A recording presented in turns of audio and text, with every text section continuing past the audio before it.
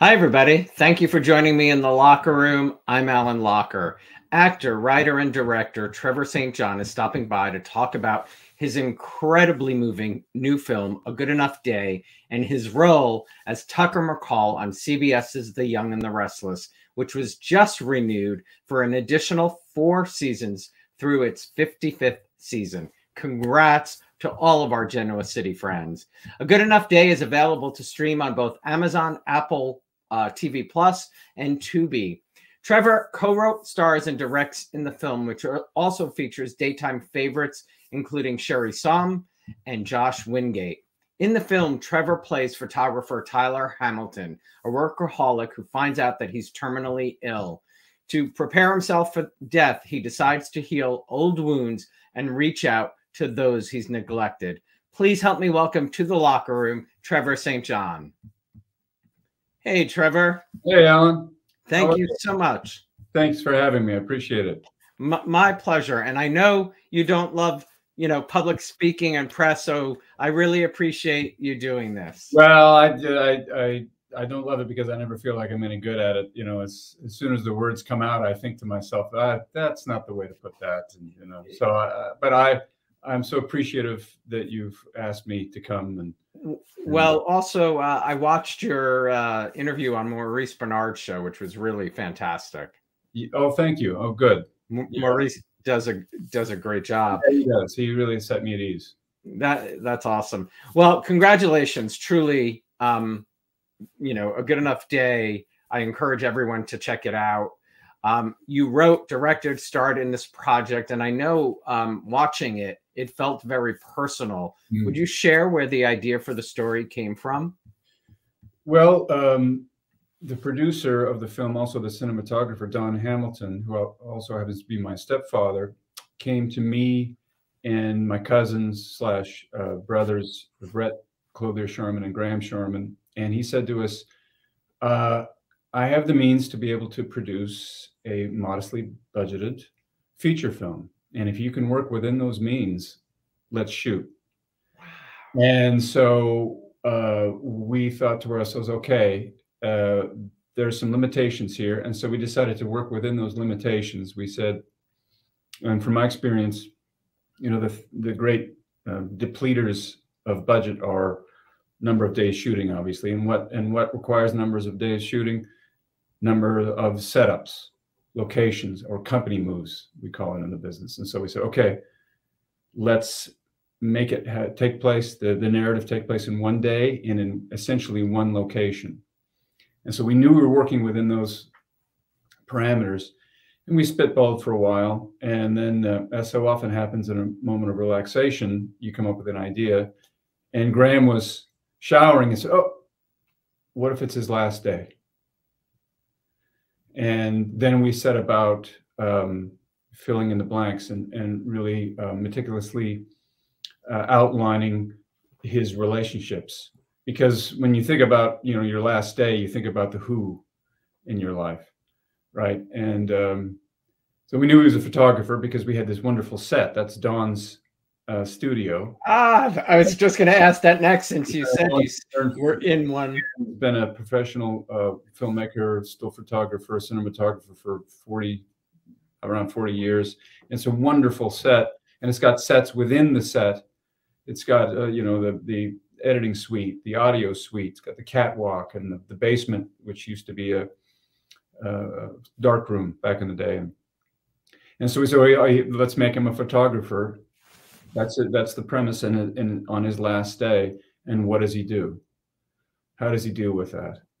And we just went from there, and we were able to work within those parameters. And it was actually, it's one of those cliche, but necessity being the mother of invention. It was a nice way to design a screenplay. Say, here's what we can't do, and then you're forced to use your imagination. And I think it worked out pretty well. I do too. Powerfully. And A Family Affair. Had you worked with family before on anything? Not really, but it was something that we always wanted to do. Come from a family of film lovers, writers, love language, love great movies, It's always been an undercurrent in our family, and we always knew we could do it. I had a lot of talented people in my family, and we just, it was just a wonderful moment. As during the pandemic, when Don didn't have much else to do, we say, hey, let's really do it. We've been talking about it for years and talking about it, and we decided, let's go. And it was a wonderful family moment. You know, there were few conflicts. It was seamless, really. Would you do it again? Oh, absolutely. I love it. Absolutely. You know, I learned a lot. There's some things I might change, but not very many. It was a lovely experience all around.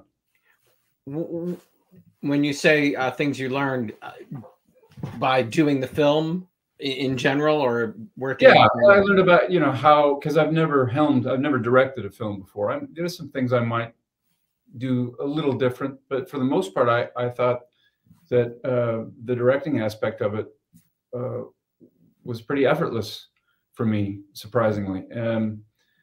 I actually don't know. Now that you mention it, maybe I would just do it the same way again. I don't know. I just assume there must be something that I should do differently. Had you always wanted to direct? No.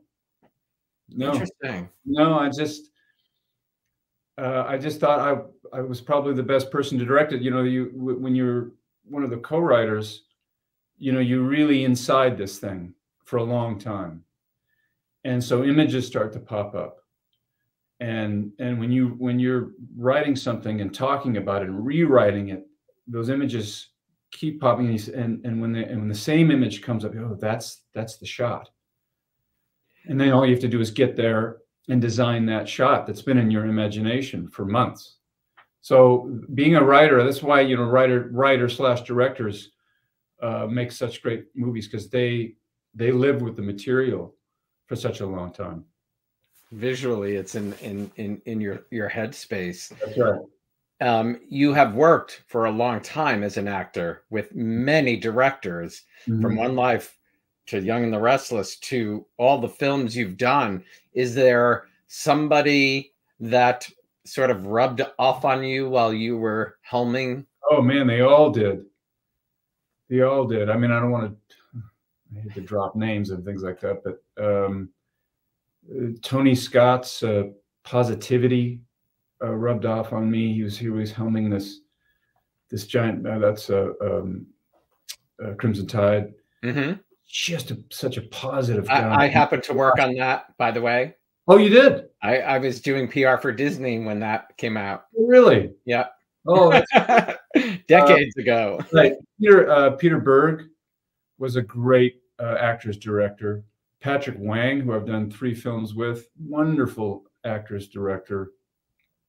And just, yeah, I think I absorbed a lot from watching them, and the way they approached it, not necessarily studying the shots, not necessarily even studying the product, but how they were on a set, how they conducted themselves on the set, how they talked to the other. Of course, I didn't have to talk to very many other actors, mostly myself, but yeah, just the way they conducted themselves. I gleaned a lot from working over the years. Well, I love hearing those stories where whoever you are in whatever field you are, using that environment to learn from, like just you saying, observing how they are, how, you know, what they do. I'm like a sponge on a set, man. I mean, I was really meant to do this because I just take in everything, and the combination of that and the feeling that it was natural to me to begin with, to be on a set. It's a nice combination. So I'm very curious always. I think that's the best way to walk through life. Right. What do you hope people take away from the film? Well, of course, I hope they're moved by it. First and foremost, I hope it prompts them to ask some questions about their own life, even if they don't feel like they're in even remotely close to those circumstances. Ask themselves what's important, what matters, I hope it provokes some thoughts in them in that regard.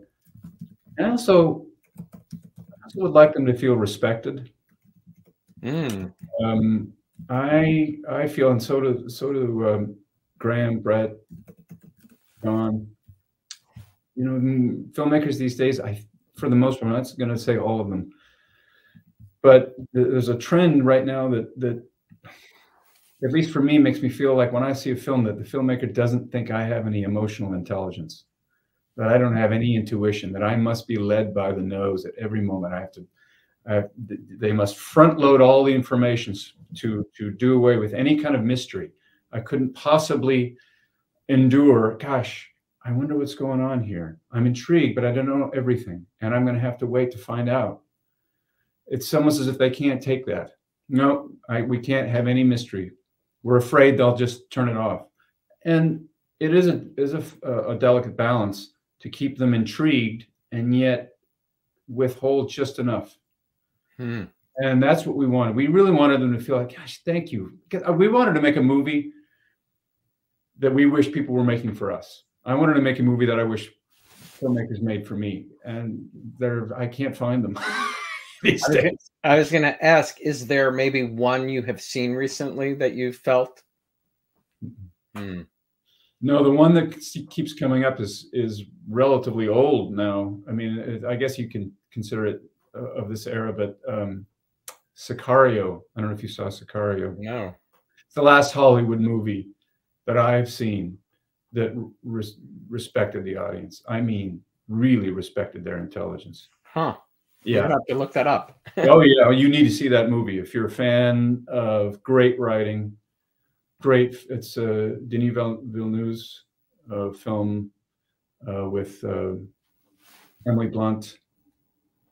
Love her. Yeah, it's the writing. It's really about the writing. The directing's fantastic, but the writing is just it's a love letter to an audience, as far as I'm concerned. Oh wow! So yeah, note taken. Yeah. Note taken. Well, I reached out to you after seeing the film because it hit me hard personally because it had just been the 1-year anniversary of my cousin's passing from pancreatic cancer a few days before watching it. And I really think the film will strike a chord emotionally with viewers. But yeah, I mean, and you know, that's the illness, right? You know, I'm sorry. Yeah. Circle of life, unfortunately. Yes. Unfortunately. Yeah. There are some really powerful phone conversations that take place throughout the film. And when you were talking to Maurice, you talked about doing them live. Why was that so important? I love that. Well, we wanted to have a feeling that what you were seeing almost that you should not be seeing. That you're a fly, and then this is a little uncomfortable. I'm not sure as an audience member I should be witness to this. It should be a little raw, almost documentary like. And we wanted to capture as much as we could that spontaneity in that moment, in that first take, and see these reactions happening in real time. So like the first phone call with the great Lisa Fuller, plays my sister. That's the first take. We end with Sherry Som. That way we did a couple of takes, and then in the final one with Josephine Keefe, who plays Laura, that was one take. And this will be interesting to you.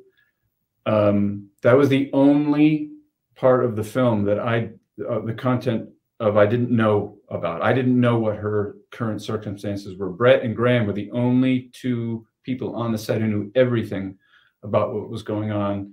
And the three of us decided that they would withhold that information from me until we shot. And so what you're seeing in that phone call is me hearing that information for the first time.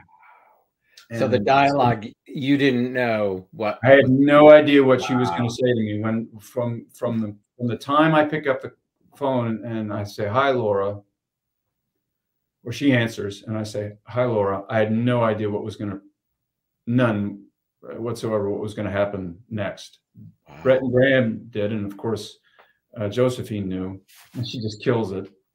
But we had to really make sure technically that shot was going to be perfect. There were not going to be any focal issues. There were not going to be any lighting issues, sound issues. So we rehearsed the hell out of it technically first, and then what you're seeing is me hearing it for the first time. But all the calls by those wonderful actors are mostly the one take, and we want to get that feeling like this is just too private. I'm not sure. Yeah, I can understand that now that you say it, because you feel like you're a fly on the wall in right. Yeah, we're getting some feedback that it felt almost like a documentary, which you can't get any better than that. If a scripted narrative feeling like a documentary, oh my gosh, what wonderful praise. What is it like having it out in the world now and getting reaction? It's fantastic. It's getting great reaction. People are, I saw it. I witnessed it. We had a release party up in Spokane. We screened it at the studio on the cyclorama wall, and people were in tears. It's people in tears after a drama is like hearing laughter in a comedy. You can't. There you go. There's the proof that it was working, and people being speechless and hearing about people thinking about it for days afterwards. It's popping up out of nowhere. The film and making them consider things, and so I would love for it to become a hit, of course, but I mean, just the fact that so many people have been moved by it, like you said, you were moved by that. That means everything. There's a lot to be moved by in the film, of course. Yeah. The final scene, really was really anchored by the great Josh Wingate, who played Dr. Matt. Was just that's right. Yeah, he's great. Everybody, I mean, but yeah, that. Was there an element, being involved in writing, producing, acting, directing, that you found the most difficult for yourself? I think it was perhaps having to deal with such a skeleton crew. I think we had 13 crew members, and I've done independent films. I've done modestly budgeted independent films, but not that. So everybody had to wear multiple hats, of course. And so then how do you delegate things? Wait a minute, how many things are you doing? And then what's your job over here? And then even as the director, you have to do more things than a director would normally do. So there was some of the mechanics of shooting with that sparse a crew, but everyone was so terrific. Again, everyone really stepped it up, and knowing that they had to do extra work, that was a bit of a challenge. But it didn't pose such a big challenge that it delayed anything or made me stressed or anxious about it. It's just it was challenging. It feels like a almost like a college project, like getting a group of your friends really together. Yeah. And because of the love of cinema, just going for it, and you did, and it turned out beautiful. It felt like a bunch of friends getting together to play. It was so much fun. I mean, and it's kind of this sounds paradoxical given the subject matter that fun would be the word that you would use, but it's always a blast. I mean, that's why I got into this business, to play around. And it felt like play for the entire time we were shooting. I love that. Do you currently have another story you'd like to tell? Oh, I have lots. Yes. We one of the things you always want to be prepared for in this business is the question, what else you got? I like this movie. What else you got? Well, we got a lot. We've been writing a ton. We've got, I think, 3 full-length features or 4, a series. Yeah, we've got a lot of stuff that we're ready to roll on. Did you always know you could write? No, I didn't know that. I started to write because I realized that if you're, as an actor, if you're simply waiting around for an audition, to book an audition, it's like saying I'm going to make a living by playing the lottery. You know what I mean? And you get to take matters into your own hands. And I've always been a fan of great writing. You know, always been a fan of William Goldman and all the masters. And I think with just time, I realized, oh, I can do this. And then with the aid of the brilliance of Brett and Graham, I mean, we can. And actually, Josh Wingate and I wrote a screenplay together too. You realize with minds like that together, maybe not my mind, but you know, whatever I am with those talents. Yeah. I got it. Robin just said, just don't get too busy to leave your Tucker role. Okay.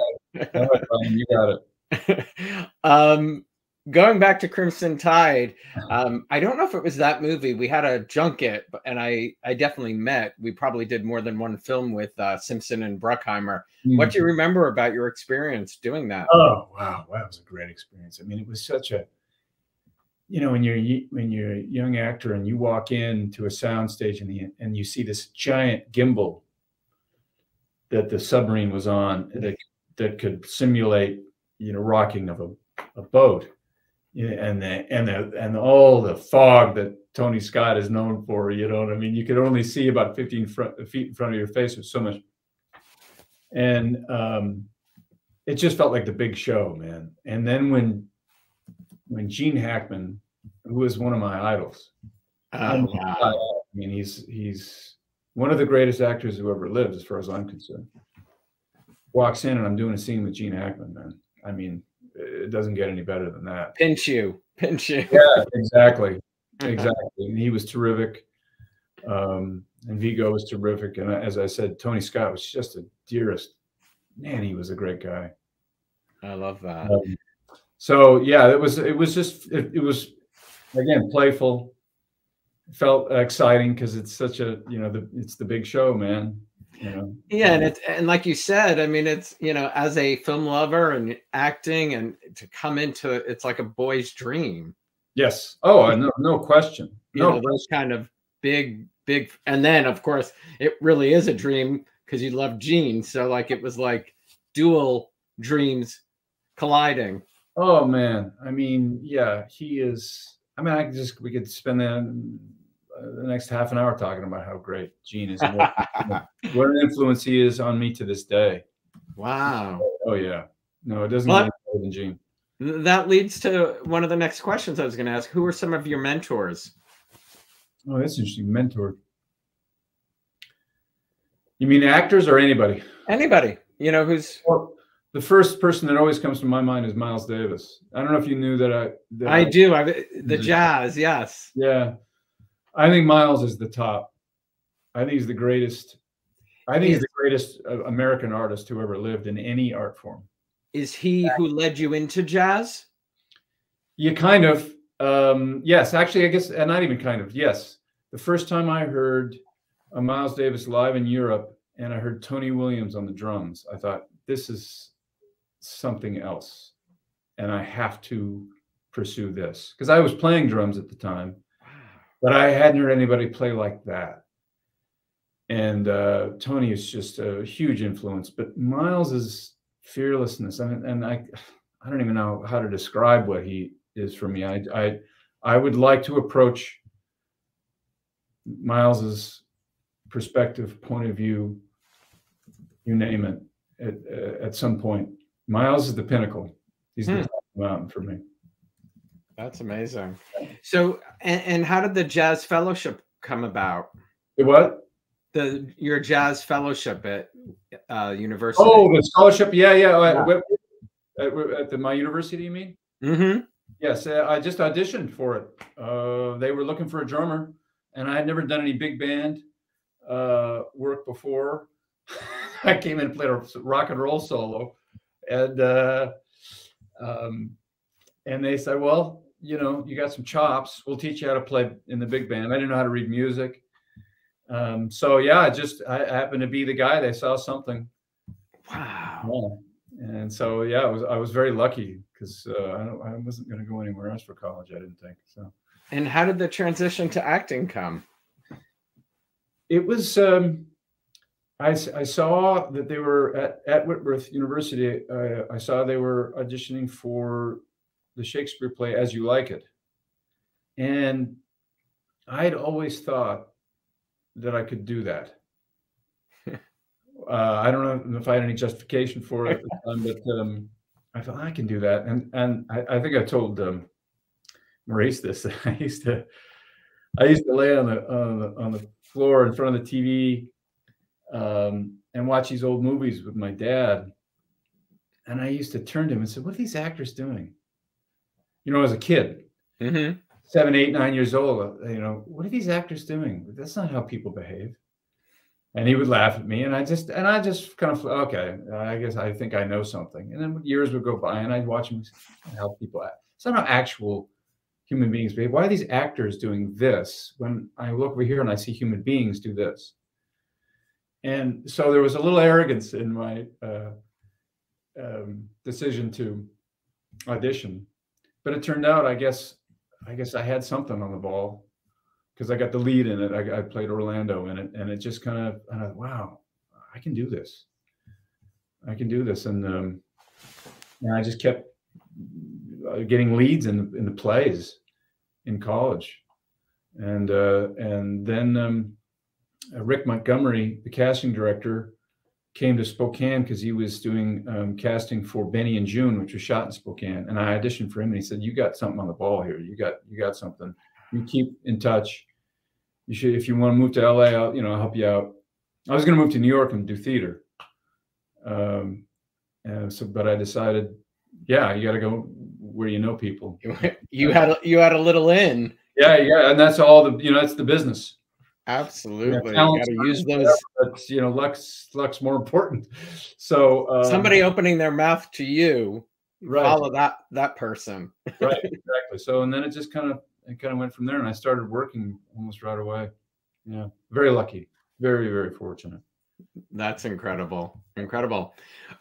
Let's talk about Tucker. What was it about the role of Tucker McCall that drew you back to daytime and The Young and the Restless?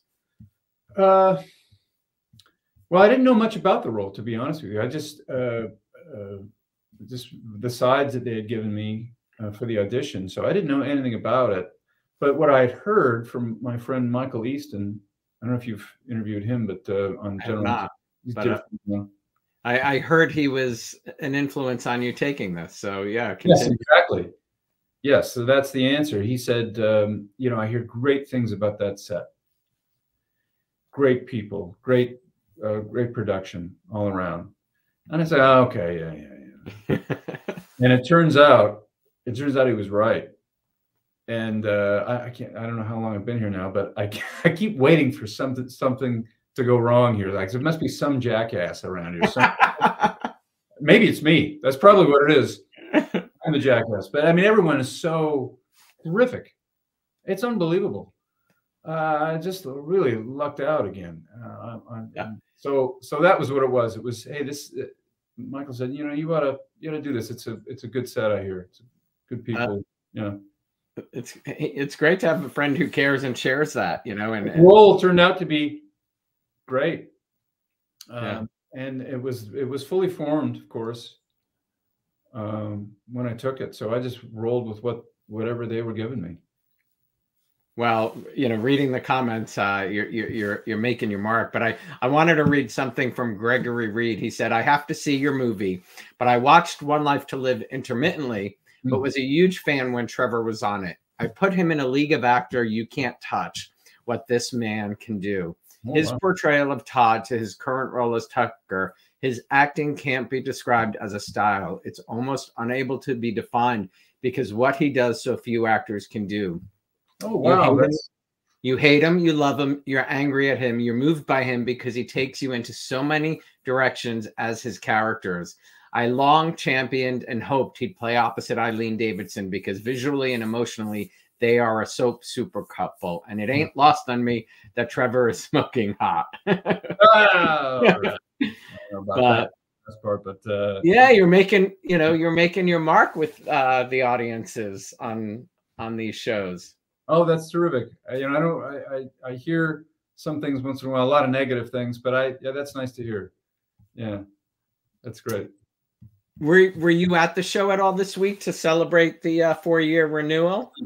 I was not, no, but it's thrilling news for everybody. Yeah. Yeah, absolutely. How would you describe who Tucker is today? That's a good question. Speaking of what people say, I read recently that Tucker was a villain, and I had no idea. I try not to categorize a character that way. The right answer, if a character is well written, is to the question, is the character a villain or a hero? The best answer is yes. You see what I'm saying? The best answer is this character cowardly or heroic? Yes. Is he a misanthrope or a romantic? The answer is yes. You see what I mean? So what you're looking for is always a character that might be one way in one moment and then the opposite in another. And so you can't pin him down. Hamlet is the prime example. You can't describe Hamlet because he's never one thing. He's always a walking contradiction.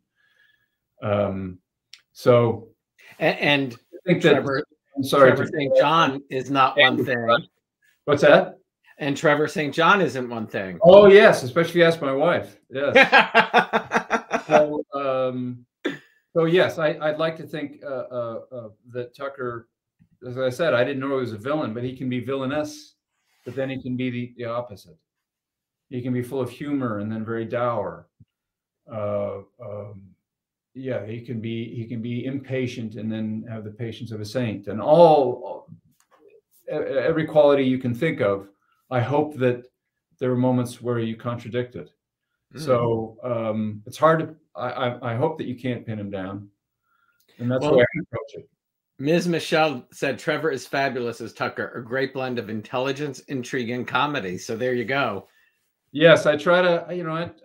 And that's just born of a desire to again, like I was telling my dad, laying on the ground watching the actors. Well, there's human beings approach things with a lot more humor than you see a lot on film and television. And I'm not talking about jokes. I'm not talking about comedy. I'm talking about that's how you cope. And so I'm always kind of looking for that because that's more human, I think. Not to be fun. I'm not trying to be funny. I'm trying to be human. If that makes sense. I totally, because I think about like my own relationship. I didn't realize how much humor was right. important. You couldn't get through it. You couldn't get through it. Even if you're not a funny person, humor is always what gets people through everything. You could be considered, no, that person's not funny, but I can tell you that if that person's getting through life, they have to employ some sense of humor. Right. I'm not going to get up and do stand-up comedy, but I couldn't possibly. No. No, we make each other laugh, and that's the best thing, best medicine, as I say, that there is. That's right. That's so interesting. I love the way you describe that. Well, you also work with some incredibly talented people. And as Gregory said about pairing with Ms. Eileen, talk about working opposite her. She's doing some phenomenal work now. I'm really seeing her doing incredible with her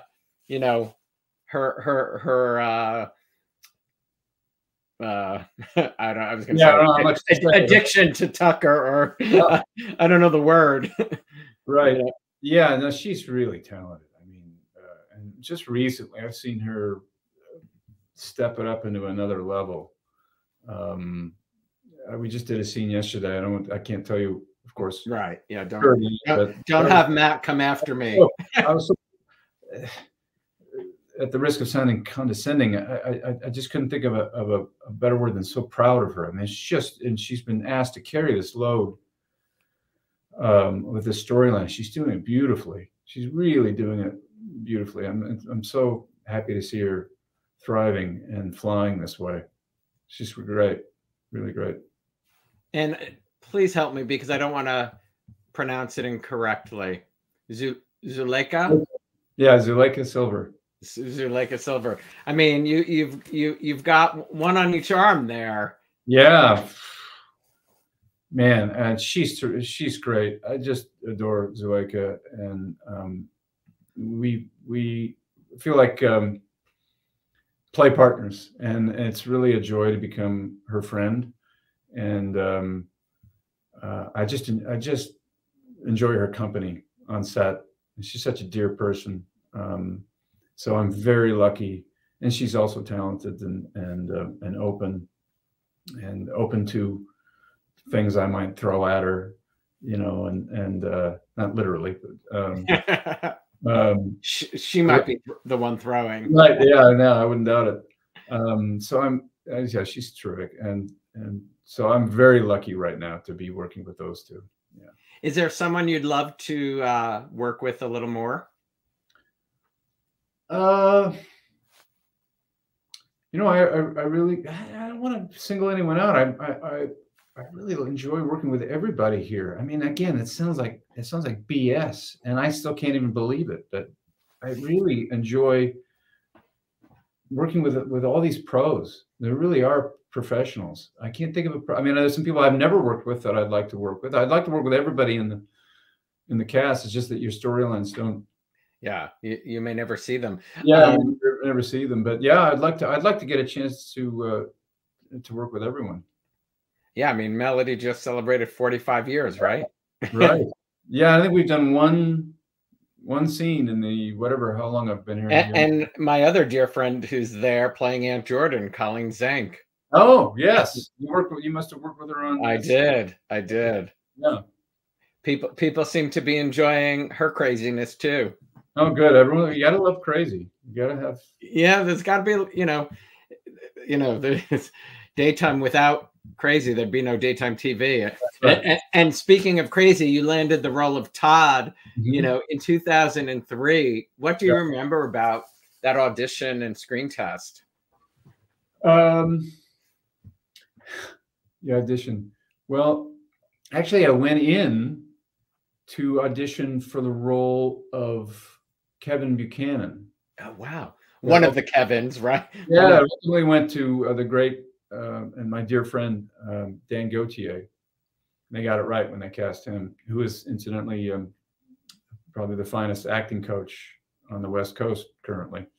Wow. So I went in, and what was interesting about it was that the scene was, because Kevin's a businessman, and the scene was written to be taking place in an office, and I auditioned in Frank Valentini's office at the studio, and they had this T in tape on the floor where the camera would shoot, and the light was set there. And I knowing that it was taking place in an office, I looked at Frank and I said, "Hey, can I use the room? It's supposed to be an office, right?" And he looked at me askance and said, "Yeah, I guess so."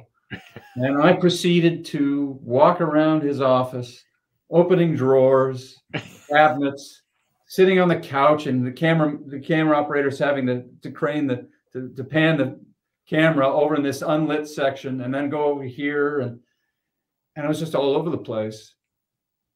And they obviously thought, this guy's not Kevin, but they must have seen something in the, I don't know, whatever you want to call it, the recklessness, the spontaneity, or whatever, that they must. Oh, Todd. And then I screen tested shortly thereafter, which is no real big story there, but that was the most interesting memory of the audition, because I have a feeling that nobody else did that. Yeah, I do too. Most actors, oh, you want me to stand there? Okay, I'll stand there. You know. Did you have to screen test with Cassie? I did screen test with Cassie. Yeah, I believe so. I think I screen tested with Cassie and maybe one other person, but definitely Cassie. Yeah, who was lovely. Yeah, I mean, again, you know, it's lucky to be paired with so many great people. You hadn't done daytime before on Life, had you? No, it was a So very different thing. yeah, coming from your film world and Yeah. all the TV you had done, what was it, a sort of culture shock a little at first? Dan Gauthier, who was my roommate, and I came from similar backgrounds. We were hired about the same time, and we would go into the dressing room and just, what is this? This is like nothing we've ever done before. Well, first of all, the quantity. I remember having 30 to 40 pages of dialogue a day, and yeah, the volume of work, pace. Does that scare? You know, I can't imagine, like, if I came from a different medium and then all of a sudden you're thrown into that without really a huge knowledge of it, it might be daunting. Yeah, it was daunting. It was daunting, and of course you wanted to do the best stuff you could, and so you try to prepare, and you had to prepare 30, 40 pages, and then the next day you had to. It was just physically overwhelming. And but the brilliant thing about it is, eventually you have to give up the idea of the perfect result, and you just kind of and really it was kind of serendipitous because, you know, like I said, I'm always trying to live up to Miles's standard, and this medium forces you into that mindset that you're just free and you just let whatever happens happen, and that's actually the way it should always be, even in single camera stuff, even on stage. But this medium really forces you to be improvisational, not dialogue improvisation, but spontaneous and free.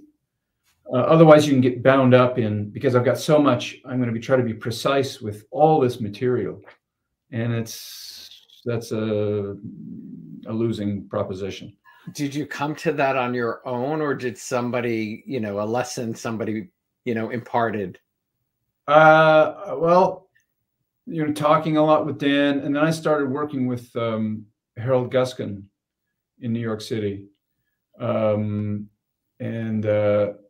he opened some big doors for me, because I started seeing him because I was afraid that I might just kind of get in a rut, and I wanted to continue to be fresh and work on the other material, and he encouraged me to go even further into what I was already doing, and so that was helpful. But a lot of it was just the enjoyment of the moment. You realize that the acting has to be enjoyable as you are doing it, rather than concentrate, well, how is the product going to look? How's it going to look to the audience? How you know, what kind of marks am I going to get from the viewers and all that stuff? You got to let all that go and enjoy yourself as it's happening. And that's the jazz stuff. This medium forces that, because otherwise it's work. And I didn't get into this to have a job. It's nice to have the work. Yeah. Very grateful to have the job and the work. But you like work. This is supposed to be play. Yeah. And if you're constantly thinking about, I got 40 pages and I have to make this right, I have to do this right, it's almost impossible. So you can either do it right and try to get a good result, or you can play. You can't do both. And I decided I'm going to play. Wow. Irrespective of the result. So those 10 years must have really helped this role on Y&R. Oh yeah. Be full on play, really, because. Yes. Oh, absolutely. The muscle kind of came back. It took me a couple months, but the muscle for this genre kind of came back, and yeah, that. And then since then, I had done so many other movies and single camera shows, and I had taken the approach into that too. Oh, interesting. Yeah, oh yeah, because as I said, that's really the right approach no matter the genre. Right. Yeah. I love that. Freewheeling. Yeah. As we said earlier, your friend Sherry is in A Good Enough Day, and you recently lost Kamar. Would you share memories of dear Kamar? I don't know if I can. Sorry. Okay. I'm sorry.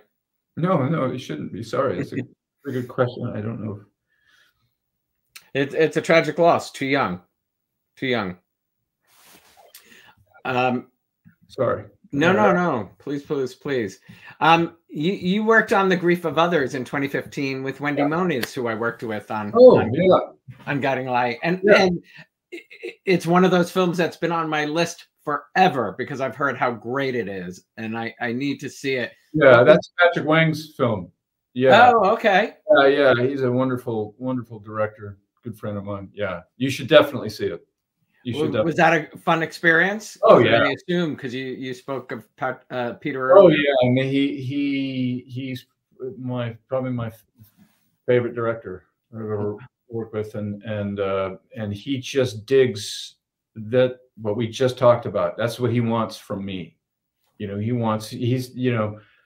He said, I love working with you because I can give the editor 15 different colors. Each take is slightly different. I can just mix and match here and there. And so he encourages that sense of don't worry about the result. You just go. And so that's what you want. You want a director who encourages that approach. And he's great. He's such a good writer and such a gentle soul, deep feeling person. And I'm proud of that film. I'm proud of my work in that film. That's awesome. I'm gonna watch. I mean, you keep those lists, books, movies, so many things to see. And I wanted to see Wendy in it because I think Wendy's great. Yeah, she's a phenomenal actress. Jason also said I'd sum up Trevor's portrayal of Tucker as true charisma. He had so much to and elevates the material to a whole new level. Thank you. You've done so much. First, so two parts. You talked about college and doing many stage roles. Do you have a favorite stage role you've done? Yeah, I played Joe Keller in All My Sons, the Arthur Miller play. And he's 60 years old in the play, and I was 19 when I played him. And so I really had to do some work. And I studied my dad, who was around 60 at the time, how he moved. I did things like put these sharp pebbles in my shoes. So every time I walked, every time my foot it hurt a little bit. I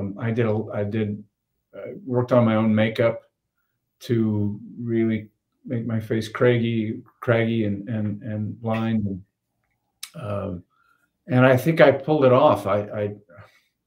It was just fun that felt like play. This is acting, the whole transformation thing, so that was a challenge, and it's a terrific play. Arthur Miller's so great, and I'll never forget. It's so funny. I feel like in the last couple of months, almost every actor I've talked to has done an Arthur Miller. Yes, if you're so lucky, yeah. You try to do an Arthur Miller if you're an actor. I mean, I was in The Crucible in high school. Oh, really? I think an extra role, but yes, I did that. Yeah. But it really has been funny. He keeps coming up. Mm-hmm. One of the fans asked earlier, and I didn't want to forget, they were asking about working with Angela Lansbury on Murder, She Wrote. What do you remember? I remember she was so, she was very generous. And in fact, I didn't even have to audition for that. That's one of the few times that I had a straight offer, because she saw me in this movie where I played Glenn Close's son called Serving in Silence. And she'd seen it on television and said, I want this guy to come in and play this role. And so from the outset, I thought, wow, I like this person a lot. Well, nice Well, and then of course she was terrific on set, and you know, it's just someone who's Wow. been there, done all that, just seasoned, but in the best way, you know, because a lot of those kind of legendary people can turn it negative, and you know. Yes. She was really kind and sweet. You know. I mean, did you pick up the phone and call mom and dad and be like, Angela Yeah, I got a Lansbury straight off. reminded me? Yeah, little did I know that would just go away instantly right afterwards. Right? But, oh yeah, I got a straight offer. I think I might make it in this. But I mean, to be able to say, you know, Angela Lansbury wanted me. Angela saw me on TV and called and hired me. Yeah. Wow. I should have retired right there. Yeah. that is a solid you know, affirmation, I would say. It was nice. It was a huge compliment. Favorite on-screen role? Wow. Well, you know, it might take too long to kind of run down the list. I just maybe it's just because of the timing. I'm really enjoying Tucker right now. You know, I think it's he's a complex character. I mean, if I really had time to think about it, I might be another. And you know, by the reaction today, I'm enjoying myself now. Say it again. I'm enjoying myself, and I'm enjoying this guy, you know, and it's fun to be allowed to be this free. And I gotta that said, I have to shout out to the directors and the producers who are saying, let him go, you know. Yeah, it hasn't always been that way. Yeah, they don't always. Yeah, I've watched a few things in daytime. They don't always just let you go. No, I feel very appreciated here. That's awesome. It's really a nice feeling. I get this feeling like they feel fortunate to have me. Now, whether they actually are or not, so, you know, I don't know. But I feel you don't need to know. You don't need to know. No, it seems like that, and of course, as a result, I love being here and enjoying the gig. Hey, I mean, that's what we all hope for, right? Yeah. Your son Aiden is going to turn 17, right? Yeah. Any inkling that he might follow in Dad's footsteps? He doesn't seem to be interested at all in it. He likes films. He likes to watch movies. But he hasn't shown any interest. I would not discourage. I wouldn't encourage or discourage it if he wanted to do it. You know, I'd certainly have all the wisdom to be able to set him down the right path. But he hasn't shown any particular interest in it, and he hasn't even shown any interest in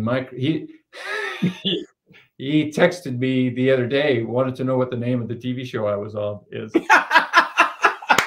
He was with his buddy. Yeah, my dad's an actor. Yeah, I don't know. Young and the Restless. Maybe he was trying to impress a girl. Yeah, maybe. Right. That I love that. Dad, what show are you on? Oh, yeah, he doesn't know. He has never seen it. He's never. You know. That is funny. How did fatherhood change your life? Oh, you know, I mean, it's a cliche, but it's the most powerful thing that can ever happen to you. It's you know, when you talk to a friend who's about to have a kid, you say, you know, your life is, you're going to discover something biologically. This a switch is going to be flipped, and you can't imagine what it is. And yeah, I know. I said, no, you can't imagine what it is. And then they have the kid, and they say, yeah, I had no idea this existed. This kind of the depth of the love you have for this creature. It's something else. It's indescribable. So it's, you know, you could go into the mechanics of being a parent, but really it's just that you didn't realize that you could love something that deeply. That's the nice thing about it, which makes the movie If you don't want to circle back to the movie, that's okay. No. It But I does. just had a thought. No, that makes the Yeah. movie that much more for me. Oh, Powerful on many levels because of your son and daughter in the film. Right. Exactly. Yeah. You know. So the nature of what it would be like to, if you experience that love and then to lose it. It's just too much. It's the greatest pain. No, I mean that is a loss. I don't wish on anybody ever, a parent losing a child is, and I know, I'm sorry that you lost your sister at a very young age. So I'm very sorry about that. Your dad and you lying on the floor, Trevor, making those comments. What have the conversations been like since, and him seeing your success? And I don't know, what was the first film role you got that, you called home? And I think the first film role that I got that he probably watched, it might have been Crimson Tide. Not a small film. No, not a small film. The first film I did was Higher Learning, the John Singleton movie, and I played a skinhead in that movie. I don't know if he saw that, but he definitely saw me in Serving in Silence, the Glenn Close film. Oh God, that was amazing. Yeah, that's a good film. That is a great film. Yeah. The Marguerite story, right? Marguerite Hammermeyer, exactly. Yeah, Hammermeyer. I don't know. I don't know. He's never been the kind of guy that says, "Wow, way to go, buddy." All right, okay, that's fine. That kind of, it's a little bit like my dad, or my son. A little bit like my son. Yeah. Not even watching. What are you on? Yeah, right, exactly. Did they support this career path? Yes, they did. Yeah, both my mom.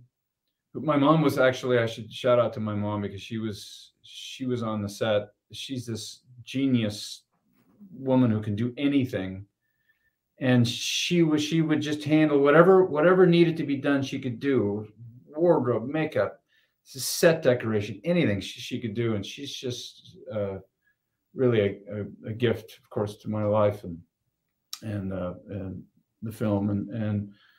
Both she and my dad were very, of course, this was after my mom and dad were divorced, but still they were very encouraging of moving down to LA and giving it a shot. And now that I have a kid, I can realize how scary that might be for them, because we're going to encourage you to be an actor. You're out of your mind. Can't you do something with some stability? Maybe getting a degree in something worthwhile, pursuing a career of a regular career. But no, I was lucky in that they encouraged me all the way. Well, and it has paid off. Yeah. I think having encouragement always helps us succeed. Right. Trevor, such a pleasure to meet you. Well, nice to meet you, Alan. Thank you so much for doing this. My pleasure. Please tell Kristen she was 100% correct. You're a good egg. and please give her a hug for me on set. And Vivian, I adore them both. Okay. You be well. I hope everyone please see A Good Enough Day. It's on Amazon, Apple TV Plus, and Tubi. Check it out.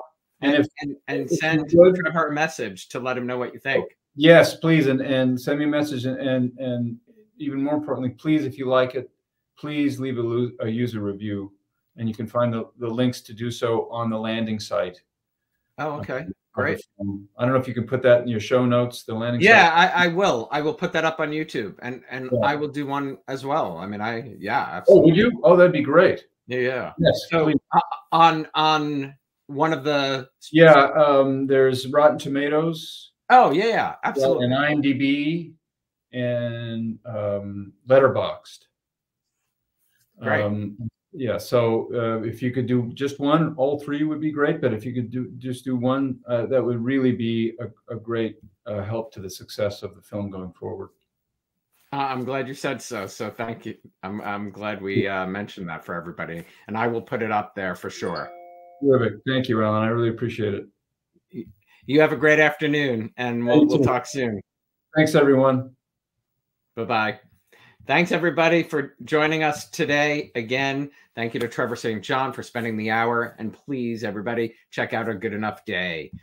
Don't forget to watch Trevor weekdays on The Young and the Restless at 12:30 Eastern. I hope you'll join me tomorrow when The Bold and the Beautiful's John McCook and Jennifer Garris join me live at 3 p.m. If you haven't yet subscribed to my YouTube channel, you can do so down below. Turn on the notifications for upcoming reminders. And if you like today's episode, which I certainly hope you did, please click the like button. And if you like to stream audio versions, you can just search The Locker Room on your favorite streaming platform. Have a great afternoon, everybody. And as always, please stay safe.